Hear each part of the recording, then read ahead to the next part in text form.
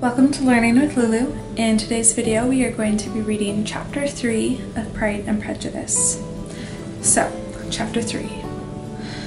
Not all that Mrs. Bennet, however, with the assistance of her 5 daughters, could ask on the subject was sufficient to draw from her husband any satisfactory description of Mr. Bingley.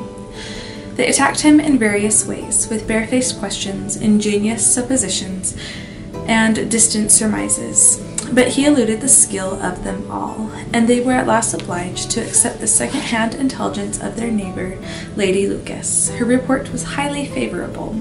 Sir William had been delighted with him. He was quite young, wonderfully handsome, extremely agreeable, and to crown the whole, he meant to be at the next assembly with a large party. Nothing could be more delightful. To be fond of dancing was a certain step towards falling in love, and very lively hopes of Mr. Bingley's heart were entertained. "If I can but see one of my daughters happily settled at Netherfield," said Mrs. Bennet to her husband, "and all the others equally well married, I shall have nothing to wish for." In a few days Mr. Bingley returned Mr. Bennet's visit, and sat about 10 minutes with him in his library.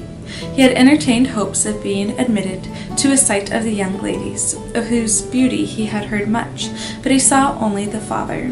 The ladies were somewhat more fortunate, for they had the advantage of ascertaining from an upper window that he wore a blue coat and rode a black horse.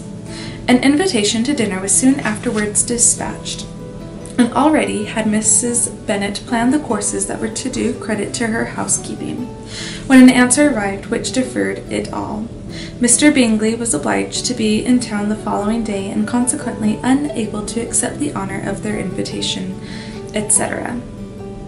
Mrs. Bennet was quite disconcerted.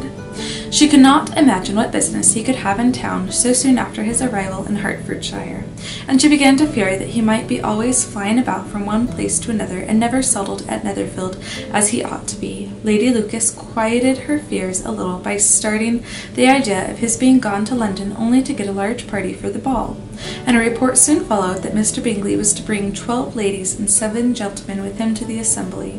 The girls grieved over such a number of ladies, but were comforted the day before the ball by hearing that instead of 12 he brought only 6 with him from London, his 5 sisters and a cousin.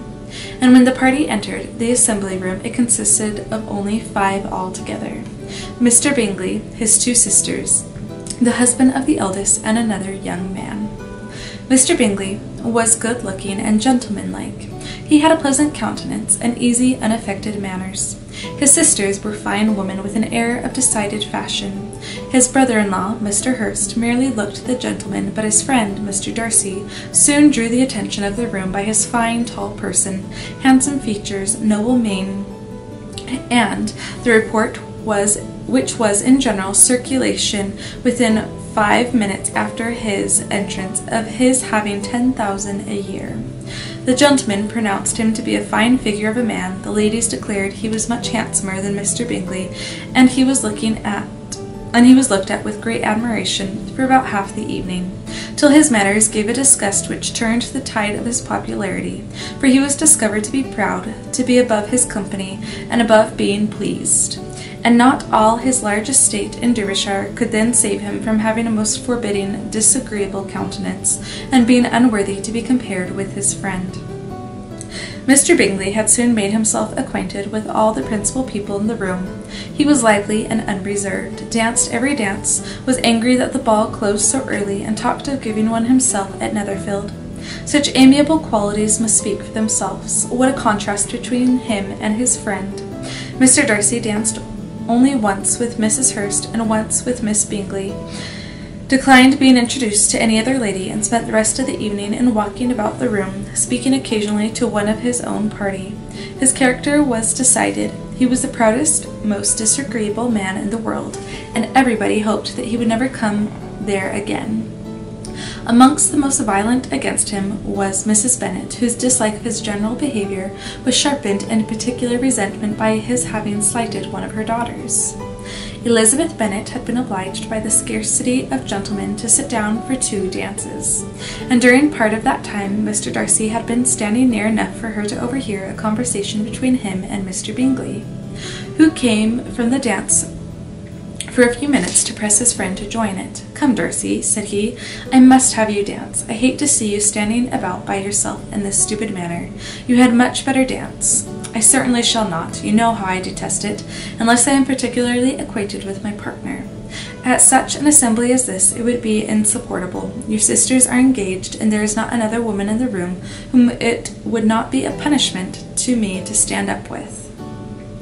"I would not be so fastidious as you are," cried Bingley. "For a kingdom, upon my honour, I never met with so many pleasant girls in my life as I have this evening, and there are several of them, you see, uncommonly pretty." "You are dancing with the only handsome girl in the room," said Mr. Darcy, looking at the eldest Miss Bennet. "Oh, she is the most beautiful creature I ever beheld, but there is one of her sisters sitting down just behind you, who is very pretty, and I dare say very agreeable. Do let me ask my partner to introduce you." "Which do you mean?" And turning round, he looked for a moment at Elizabeth, till, catching her eye, he withdrew his own and coldly said, "She is tolerable, but not handsome enough to tempt me. I am in no humour at present to give consequence to young ladies who are slighted by other men. You had better return to your partner and enjoy her smiles, for you are wasting your time with me." Mr. Bingley followed his advice. Mr. Darcy walked off, and Elizabeth remained with no very cordial feelings towards him. She told the story, however, with great spirit among her friends, for she had a lively, playful disposition, which delighted in anything ridiculous. The evening altogether passed off pleasantly to the whole family. Mrs. Bennet had seen her eldest daughter much admired by the Netherfield party. Mr. Bingley had danced with her twice, and she had been distinguished by his sisters. Jane was as much gratified by this as her mother could be, though in a quieter way. Elizabeth felt Jane's pleasure. Mary had heard herself mentioned to Miss Bingley as the most accomplished girl in the neighbourhood, and Catherine and Lydia had been fortunate enough to be never without partners, which was all that they had yet learnt to care for at a ball. They returned, therefore, in good spirits to Longbourn, the village where they lived, and of which they were the principal inhabitants. They found Mr. Bennet still up. With a book he was regardless of time, and on the present occasion he had a good deal of curiosity as to the event of an evening which had raised such splendid expectations. He had rather hoped that all his wife's views on the stranger would be disappointed, but he soon found that he had a very different story to hear.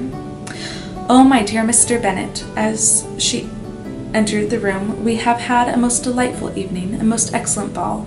I wish you had been there. Jane was so admired, nothing could be like it. Everybody said how well she looked, and Mr. Bingley thought her quite beautiful and danced with her twice. Only think of that, my dear. He actually danced with her twice, and she was the only creature in the room that he asked a second time.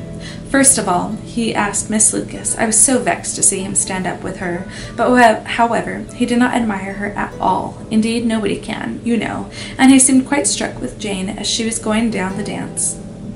So he inquired who she was, and got introduced, and asked her for the two next. Then the 2/3 he danced with Miss King, and the 2/4 with Maria Lucas, and the 2/5 with Jane again, and the 2/6 with Lizzie, and the Boulanger. If he had had any compassion for me, cried her husband impatiently, he would have not danced half so much. For God's sake, say no more of his partners. Oh, that he had sprained his ankle in the first dance. Oh, my dear, continued Mrs. Bennet, I am quite delighted with him. He is so excessively handsome. And his sisters are charming women. I never in my life saw anything more elegant than their dresses. I dare say the lace upon Mrs. Hurst's gown. Here she was interrupted again.